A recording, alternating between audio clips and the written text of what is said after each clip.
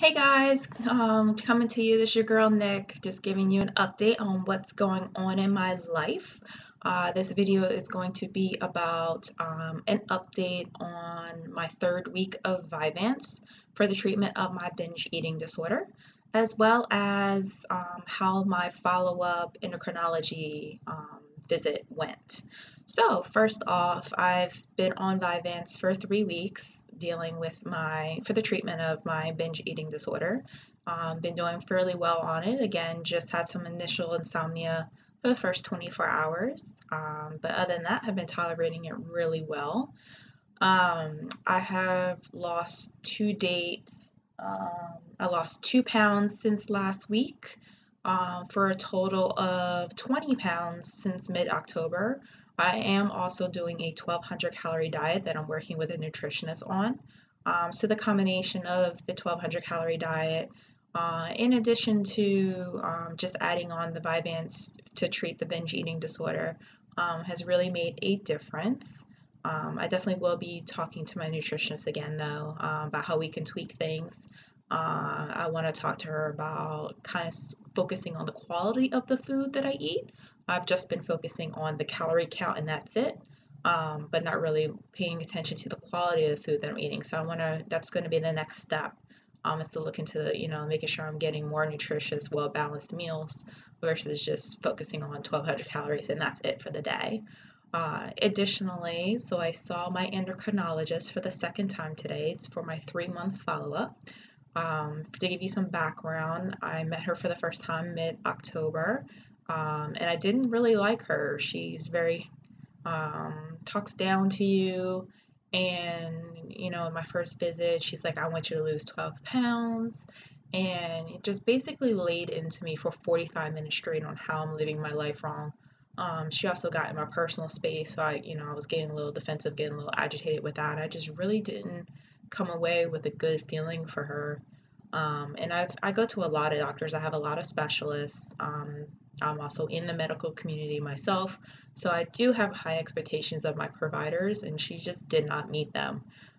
So I went today for my 3-month follow-up. Luckily, my husband was able to come with me to get input, any questions he had, and really just for him to see what I was talking about with how she is. So I had my visit. She was really, really hyper focused on the 1,200 calorie diet, as if it's a bad thing. I did clarify with her and tell her, I'm working with a nutritionist on this. It's not something that I just came up with on my own. But she was really hyper focused on that. And then I didn't like when she weighed me. I know I have my issues about body images and about my weight in general. I know I have a lot of issues with my weight, but when she weighed me, I didn't like how she did the old medical scale where you slide the bar at the bottom and then you slide the bar at the top, and when it gets in the middle, that's your weight. And she put it to currently 227. She put it to 227, just a hair past 227, and then she goes, "Oh, you're 228." And I'm looking at the scale like, that's not what the scale says. It's 227. But I didn't say anything to her because I was already defensive going into the office today. I didn't want to end up getting mad and going off on her, or she-hulking out is what I call it, and end up walking out of the office. I have done that before for a provider, for a family member. So I just let it slide. I didn't like that. She is ordering repeat lab works for me for like my hemoglobin A1C. Which tells you kind of a 90-day picture of how well your blood sugar has been controlled. She's checking some vitamin levels because with the metformin that she put me on, I've been experiencing some nausea, some stomach pain, and constant diarrhea. I know it's a little TMI, but that's what's been happening since I've been on the metformin. And I was explaining to her, these side effects never went away. They've been going on pretty much every day for the past 3 months. So she wanted to check some vitamin levels. She did tell me to stop the metformin because of the side effects. So I'm pretty much left to just diet and exercise to manage my high insulin levels. I do not have diabetes as of yet. It's just high insulin levels. So it's kind of like a precursor to pre-diabetic diabetes.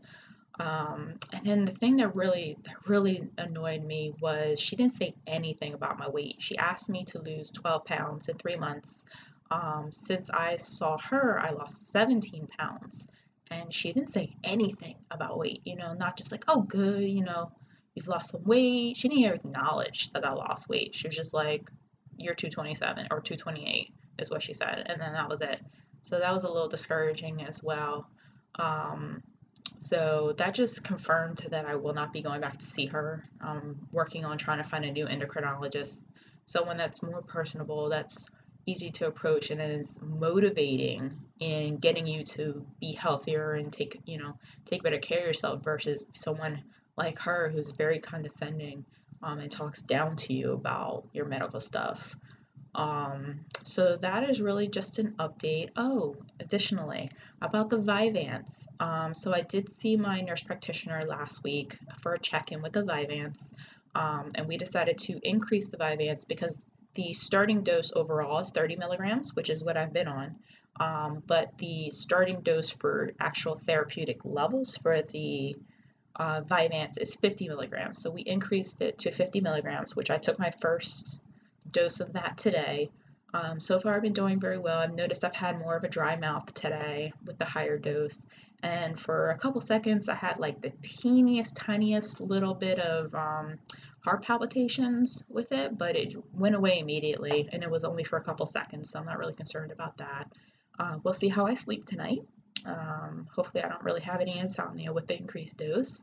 But so far, that's what's been going on. So I will check in with you guys probably next week, give you another update, and I hope everybody's doing well.